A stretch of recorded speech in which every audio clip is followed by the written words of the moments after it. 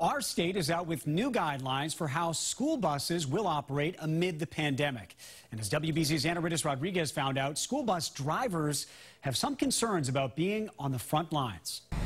Busing and building guidelines for schools are out. The blueprint unveiled by state officials creates a punch list of new workflow standards with big changes ahead when it comes to transportation, like limits to bus capacity based on bus models. The max occupancy for an 83-passenger bus, 27 students. I want to get the kids to school. I want them to be safe, and that's how I do my job every day.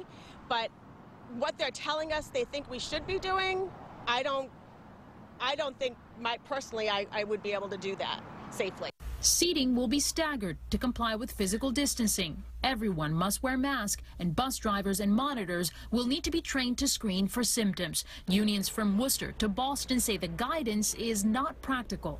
Drivers are not healthcare professionals. It's going to be very hard to analyze everyone. We have 55,000 students and hundreds of buses, and we just don't have enough buses.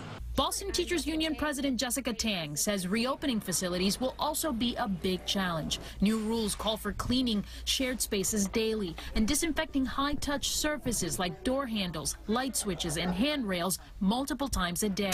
Schools are also asked to work on increasing outdoor ventilation instead of using recirculated air. Our classrooms, even if they do have windows, many of them don't open. Or are not safe to open. And these are the same buildings that just a few years ago we had to negotiate in our contract that we would have soap, warm water, and paper towels. All a massive undertaking as we inch closer to the start of the school year. I'm Anaridis Rodriguez, WBZ News.